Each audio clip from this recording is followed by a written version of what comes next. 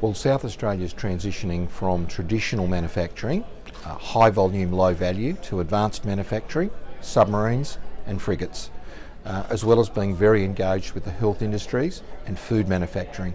So this is a very smart, savvy state with highly sophisticated universities in the top 1 to 2% in the world, building its economy around intellectual property.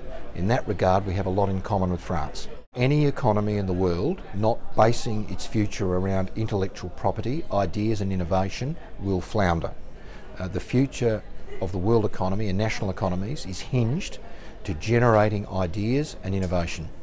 This is an important collaboration between France and Australia, and particularly South Australia. We both understand this important point.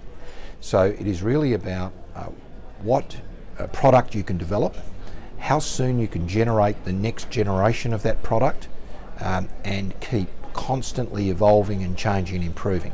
The countries that can do that will succeed, the countries that can't will struggle.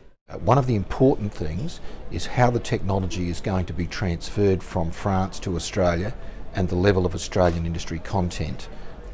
It was to have been 90%, that's what was spoken of at the time the contract was won. We need to now see that figure in the contracts, but these are problems that can be solved, these are arrangements that can be negotiated.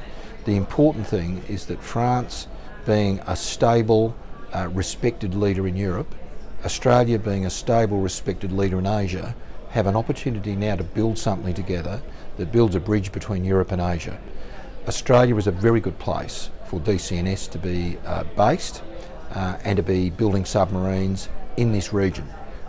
There are great opportunities in this region, and Australia could be no better platform for a French company to establish such a major venture. This is a $50 billion program. We have a stable legal system, a sound economy, solid, stable politics, and we live in the middle of 3.5 billion people. It's a big market. So this is a great time for these two countries, France and Australia, to work together on such a big project. Our challenge will be to extend this success out into other industries: mining, oil, gas, renewable energy, IT, into those other areas, health. Now all of those will have crossovers with the submarine program. Our challenge is to build an ecosystem that enables us to extend the collaboration outwards.